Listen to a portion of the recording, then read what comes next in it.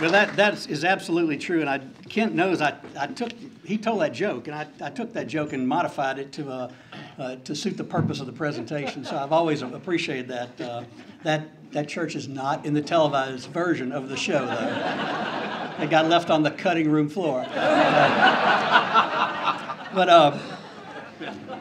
I want to reintroduce two people because they're very special to this presentation. You heard Linda Midget and Kathy Berry introduce Sitting with Cece today, but really the three of us were kind of the team that put this together. Kathy had worked for me, as many of you know, for every year that I was in elected office, and had since retired, but came back to help with some of the research for the program and help us select photos for the coffee table book that is for sale in connection with the show. And Linda, of course, is the executive producer at LPB, and she's the real brains behind the television version of this. The presentation I do live is pretty much me talking for 3 hours and a lot of music, and you can't do that in TV. You have to have other things, and Linda was really the genius behind putting other things together. So I'm glad some of you have seen it. It's going to be on again on March 1st and 2nd. 7 to 9 on LPB, so you'll be able to see it again. Somebody asked me, how do I get a copy of it? DVDs are for sale when you watch the show, as is the coffee table book, which is a whole other story that we did during the course of the year with a fascinating photographer who has traveled around the country documenting the states. And all of her work is dedicated to the Library of Congress. So everybody in the world can have access to the 100,000 plus photographs she's taken. And all the photographs that are in the book that accompanies the presentation are available free of charge. So that's a nice little add-on. But it was a lot of fun to put this together. And so let me dispel one myth right at the outset. Not to put down on Mississippi at all. Could have called it Why Louisiana Ain't Missouri, Why Louisiana Ain't New Jersey, but just sounded better, Why Louisiana Ain't Mississippi. And the answer to that is pretty simple. We have, for a couple of reasons, we have no ethnic majority in Louisiana. About 40% of us are white Anglo-Saxon Protestant, about 32% are African American, and 28% are everything else, primarily French, Spanish, Creole, living predominantly in South Louisiana, and Catholic.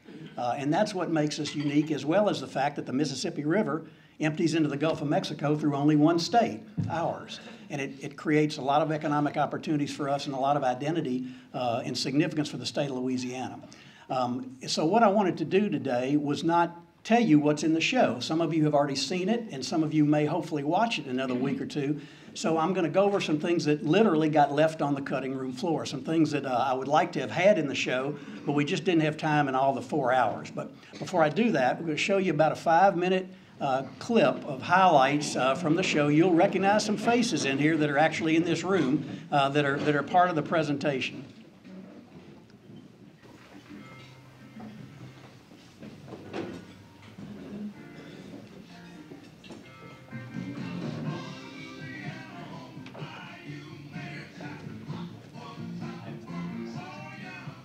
Louisiana is a human gumbo that exists nowhere else in America.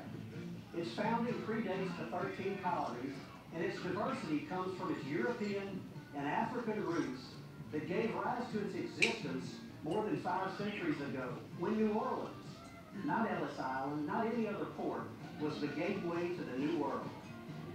It's the culture, stupid. 70% of your body is Mississippi River water.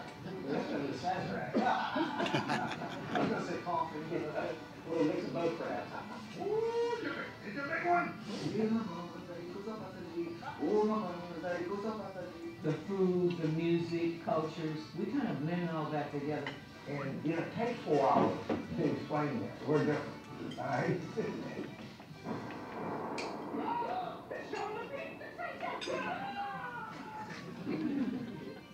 Several thousand enthusiastic Texans are on hand to give the President and Mrs. Kennedy a warm welcome. We had a typical day. Picked up General Wheeler in the morning at 6:30.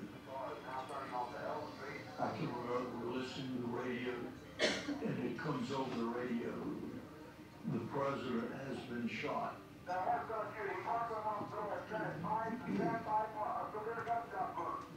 It was myself and a couple of technicians in the room. I had never seen a dead man before, much less here I am picking up the body of the President of the United States laying him on the table and helping get dried blood off of him. It's so important, we feel that people understand the reality and the truth of plantations. They were rural places, and there were also places where African American culture was created, those bonds were continued in some form. So we want to make sure that when people visit plantations, that they are getting the full experience, especially for the people that were enslaved and who labored here.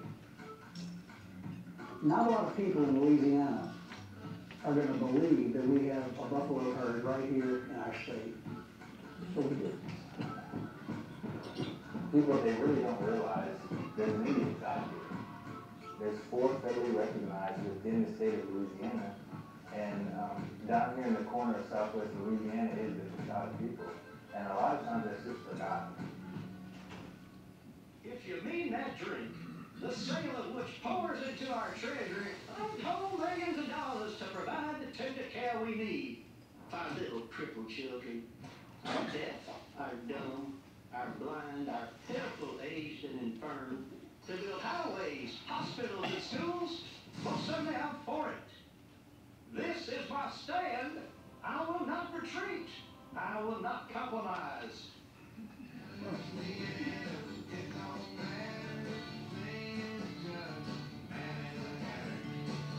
So now we're just gonna get that stock that's so full flavored, and I'm gonna put just enough for this stock to absorb the roux. Chef, when the world thinks about gumbo, they think it's a Cajun dish or a Creole dish. It's really a dish that's representative of everybody who's come to the New World through Louisiana. Well, and that's why we kind of call the Louisiana population our gumbo. If you didn't know how to make meatballs by the time you were 5 years old, maybe you're not Italian. Who's your distributor? I said, the Holy Spirit. Who's the Holy Spirit? And the pot really begins to boil. Do you remember when you were given the name the Soul Queen of New Orleans?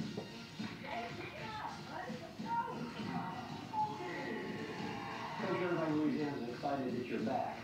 This is the only place where people at the airport can gather around their TV to watch a college baseball game. It feels to me like people should know more about your contribution to Louisiana history. I'm kind of a big deal. Disproportionate impact on music and sports and the arts for our size and for our population. The impact Louisiana made on the world is unparalleled. How do we do? Well, you get down the field and you get down the floor, kick off your shoes and you throw them on the floor. Dance in the kitchen till the morning light. Louisiana Saturday night. Waiting in front of y'all sitting on the lawn. All right, well, you recognized Richard, of course.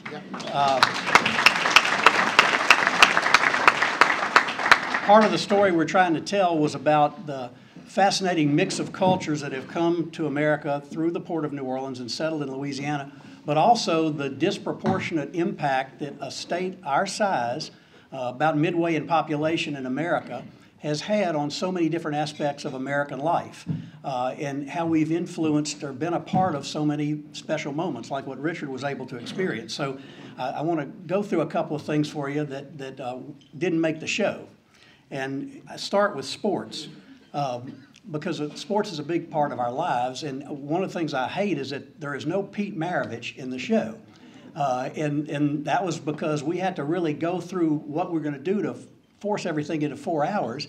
And we were going to put Pete where we talked about basketball, because there's a lot of talk about basketball, or we're going to put him where I talk about the Serbs, or the influence of Croatians on Louisiana, because Maravich, for generations are Viches and sons of Viches that have been oyster growers in Baton Rouge, and Maravich was one of those imported ones, but we couldn't fit him in there, and I hated that. Louisiana, a Louisianan and an adopted Louisianan are the names on 2 of the most significant awards in sports. The NFL Coach of the Year is named for Eddie Robinson from Baton Rouge, coached at Grambling.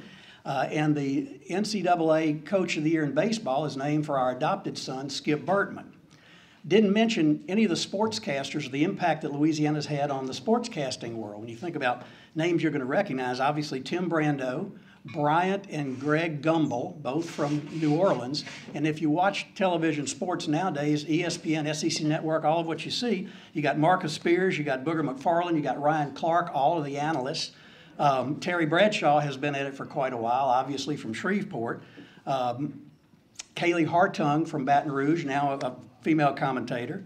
And an interesting little tidbit, if you watch the NFL, and I know many of you in this room do, and you hear these expert referees now. Now we've got commentators that are referees that tell you what the flag ought to look like.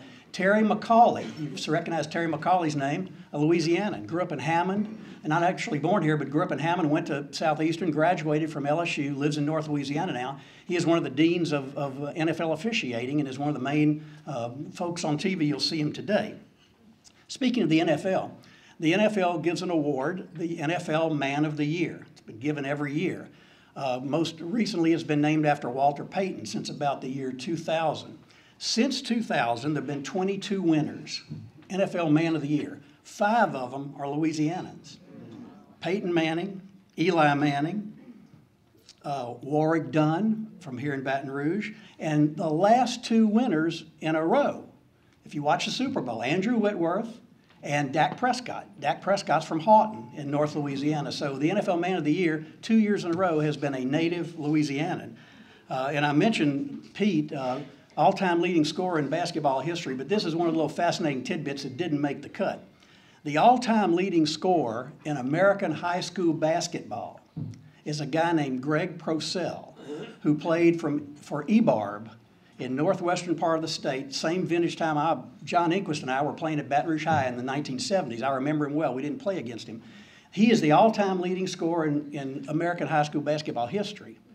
Number 2 and number 3 are from the same area as Greg Procell. It's about a 100-mile area you draw a circle around, and the top 3 scorers all time in high school basketball are Louisianans.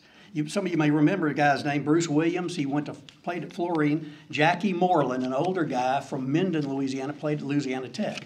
A pretty impressive impact on the world of sports, not to mention what you'll see in the show. We really didn't have time to delve into Louisiana literature as much as I would have liked to. We have Ernest Gaines in the show. We have my favorite, James Lee Burke, in the show. But listen to some of the authors from Louisiana who deserve mention in a show like this, but who have had, again, a disproportionate impact on American literature. T. Harry Williams, Robert Penn Warren, both professors at LSU for long periods of time. Arna Bontemps was a leader of the Harlem Renaissance movement in New York, a Louisianan. Kate Chopin, one of the first female writers who actually had the audacity to write about liberation of females, of women, is a Louisianan. Rebecca Wells from Alexandria wrote Divine Secrets of the Yaya Sisterhood, which I'm sure some of you or your wives have read or heard about. Helen Prejean wrote the book Dead Man Walking that became a very famous movie, and Robert Harling wrote and directed Steel Magnolias, which was long before we had a movie tax credit in Louisiana, was a very impactful movie on American society. And those are just the ones who didn't grow up in New Orleans. Listen to the list of folks who are from New Orleans in the literary world. Walter Isaacson, in modern day, fabulous writer. Tennessee Williams and Walker Percy both spent a lot of time in New Orleans writing. Truman Capote is a New Orleans native. Anne Rice, Interview with the Vampire. Cokie Roberts, John Kennedy Toole, who wrote Confederacy of Dunces, which if you hadn't read it, you got to read it if you're a Louisianan. It's tremendous. Stephen Ambrose, obviously, the D-Day books and all those great historical books. And Michael Lewis, who wrote Moneyball and Blindside, all those contemporary books about sports, is a New Orleans native. And I wish we could have gone into a little bit more detail about Louisiana's impact on the literary world. We do have a book, as I make a shameless plug for this coffee table book, which you can purchase and help LPB, which, by the way, gets all the proceeds from what we've done. But the coffee table book was kind of an add-on to what we were doing. Linda knew of a lady named Carol Highsmith, who is also going to be the subject of a documentary herself, the lady who's traveled around the country documenting America. And we asked her if she'd like to do a book about Louisiana, and everything kind of fell into place, and we said, let's just make it an adjunct to why Louisiana ain't Mississippi. So Carol spent most of the time last year traveling around the state, photographing Louisiana. I wrote the book, the copy, really just the cut lines for the book and an introduction. But it's a beautiful coffee table book, and we just wanted you to see a little bit about Carol's perspective on doing that.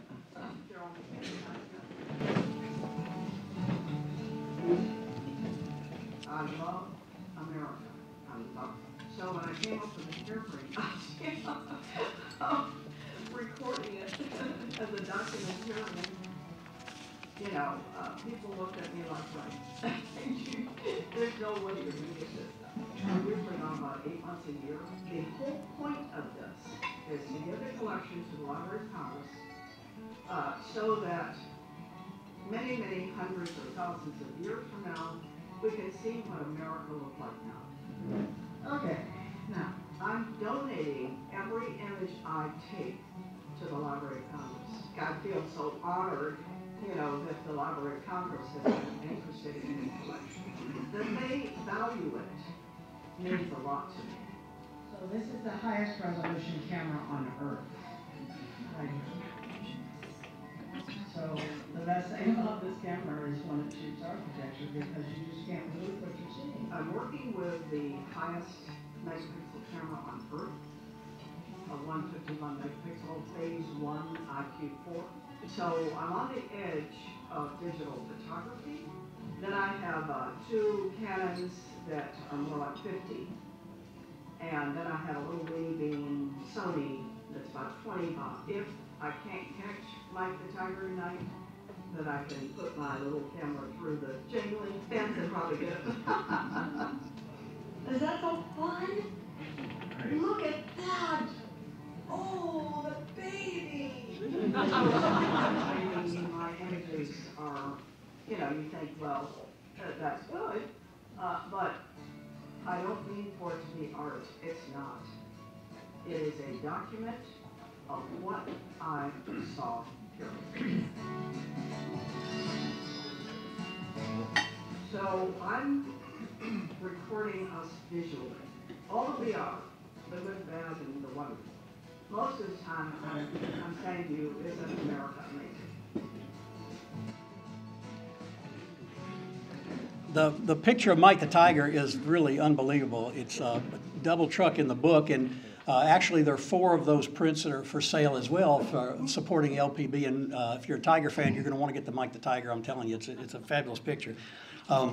So a lot of the show is all about Louisiana names because our last names reflect the huge diversity and ethnicity that makes Louisiana different. And we got a lot of names in the show, but we got a lot of names that got left out of the show as well. And I'm going to give you a couple perspectives on people who you see name tags here at the Rotary Club or beyond. This is in the show, this one little excerpt. If you see names like Scheck-Snyder, Wagaspack, Haydell, Oob, Miller, Email, Trish, Vicnair, Toops, Lambert, Poche, Zerang. They are the what? The Germans who came to Louisiana, most of whom settled in the outside of New Orleans and Lac des Allemands, in the des Allemands area, the Lake of the Germans. They all think they're Cajuns because they've morphed into the Cajun society, but when you have those last names, their roots are essentially from Germany. The Irish have a significant influence as well. They came in the mid-1850s or so, or 1840s to Louisiana, and had a huge impact on politics, particularly in New Orleans. In the late 60s and early 70s, before we had single-member districts, before we voted based upon a small geographical part that you were in, and you got to pick from somebody in that area, we elected legislators at large. And in the early 1970s, New Orleans was represented by 2 Caseys, an O'Brien, an O'Keefe, a McGettigan, and a Sullivan. All Irish surnames, all representing, that was the New Orleans delegation. If you weren't Irish, you weren't going to represent New Orleans. There's a huge Sicilian influence. Kathy in the show you saw, she said, well, you're not Italian if you can't cook a meatball by the time you're 5 years old. Well, the people who came to Louisiana weren't Italians because Italy didn't exist yet. They were Sicilians when they first came in the mid-1850s. New Orleans was the largest Sicilian population city in America. Chicago was second at the time. That's all changed with Ellis Island. But the Sicilians who came to Louisiana got off the boat in New Orleans with these long, multi-syllabic, multi-voweled names that nobody could understand. And so the clerk who welcomed these people basically identified where they were from by looking at the manifest of the ship. And so Pietro, whatever his last name was, became Peter Palermo because he was from Palermo on the ship manifest. And that's the way a lot of the surnames that you see in Louisiana today were manifested. That's in the show. What did not make the show, and is particularly of interest, I think, to those of us who call Baton Rouge home, is this. If you want to take nourishment in the greater Baton Rouge area, you are going to buy food and drink products from a wholesale or retail company that is owned by, operated, mostly still today, by a Bologna, a Christiana, a Crefassi, a Di Vincenti, a Farashi, a Cora, a Manda, a Montalbano, or a Pizzolata. And that's the Sicilian, Italian influence on how we get nourished in South Louisiana. If you are from, well, the little small country, relatively small country of Lebanon has made a significant impact in Louisiana, particularly on politics. There are probably less than about 5,000 Lebanese families in Louisiana, but listen to the names that you'll recognize from Louisiana politics. Ayub, Akal, Reggie, Mansour, Bustani, Shahardi, Abraham, Hike, and a doctor named Debaki. Those are all Lebanese names, all primarily from the southwest corner of Louisiana that have had a profound impact on Louisiana politics. Now, in the show I mentioned that back when we had phone books, I used to look through phone books. We don't have them anymore, but about 10 years ago, phone books were still pretty common. And in doing some research, Kathy and I would look at phone books to kind of figure out numbers of people who were in certain areas. And this little part is in the show, but I think it's interesting, so I'll mention it. If you know somebody who is named Bordelon, Coco, Couvillon, Dozad, DeSalle, Grimion, Laborde, Lemoyne, Mailloux, Moreau, Roy, Rabelais, or Tassan, write it down. They're from Avoyelles Parish, or from somebody in their immediate families from Avoyelles Parish. And if you're at the same meeting or seeing a name tag that somebody says they're a Fontenot or a Foray or a Lafleur or a Swallow or a Vadrine, they're from Evangeline Parish, Ville Platte. And there are hardly any Labordes in Evangeline Parish, and there's hardly any Fontenots in Avoyelles Parish. It's like the Berlin Wall between those two, but don't ask me why, but that's the case. Let's see, what else I want to tell you in the time I have. The epicenter of Broussards in the world is Abbeville, Louisiana. In the Abbeville phone book, a town of about 12,000 people, 1 out of every 30 listings was a Boudreaux. I'm sorry, it was a Broussard, not a Boudreaux, a Broussard. And it used to be in the clerk's office there. I did a little work in the clerk's office years and years ago, and you walk into the clerk's office where they file all the records, and the filing cabinets were A, B, Broussard, C, D, E, and a whole filing cabinet. So I'm kind of running out of time, so let me. You saw in the show, or the little clip, the animation, the animation with the mouth. Well, that was done by Bill Joyce. Bill Joyce is an Academy Award winner from Shreveport, Louisiana. He had a great little book. He won it for animated shorts, short films, the Fantastic Flying Books of Mr. Morris Lesmore a few years ago. And we got Bill to do animation in the show, and that was one example of it. I'm going to tell you how it fits in, and this is in the show, but this is how I'll conclude. That animated face that you saw accompanies me telling the story of the one time I leave Louisiana to talk about any other place. And we actually go to Mississippi. And we go to Mississippi because back in the 1950s, Mississippi was dry. You could not sell liquor in Mississippi. Some counties had quietly legalized it. We're making a lot of money selling bootleg whiskey, but the legislature was called into session to decide whether or not to legalize whiskey or not. And they had a big banquet, the opening night of the session, like they'd be here. All the legislators were here, all the pros, we should legalize it, all the antis, we shouldn't legalize it, were all present. And a leader of the Mississippi legislature was a guy named Noah Sweat. His nickname was Soggy Sweat. Soggy Sweat was called upon to address the crowd that night and to give them the definitive answer whether or not whiskey should be legalized or not. And this is what he said when he got up and addressed the crowd. The best example I know of a politician talking out of both sides of his mouth. This is what Soggy Sweat said. He said, "I had not intended to take a position on such a controversial issue at this time, but I never, ever, ever shy away from controversy. And you've asked me how I feel about whiskey. I'll tell you how I feel about whiskey. If when you say whiskey, you mean the devil's brew, the poison scourge, the bloody monster that defiles innocence, dethrones reason, destroys the family, yea, literally takes bread from the mouths of little children. If you mean that evil drink that topples a Christian man and woman from the pinnacle of righteous, gracious living into the bottomless pit of degradation and despair and shame and helplessness and hopelessness, certainly I'm against it. But if, when you say whiskey, you mean oil of conversation, the philosophic wine, the ale that is consumed when good fellers gather together, puts a song in their heart, laughter on their lips, and the warm glow of contentment in their eyes. If you mean Christmas cheer, if you mean that stimulating drink, puts a springing old gentleman's step on a frosty, crispy morning. If you mean that drink that enables a man to magnify his joy and happiness and forget, if only for a moment, life's heartaches and sorrows and tragedies. If you mean that drink, the sale of which pours into our treasury untold millions of dollars to provide the tender care we need for our little crippled children, our deaf, our dumb, our pitiful, aged, and infirm, to build highways and hospitals and schools, by God, I'm for it. This is my stand. I will not retreat. I will not compromise. He could get elected in Louisiana.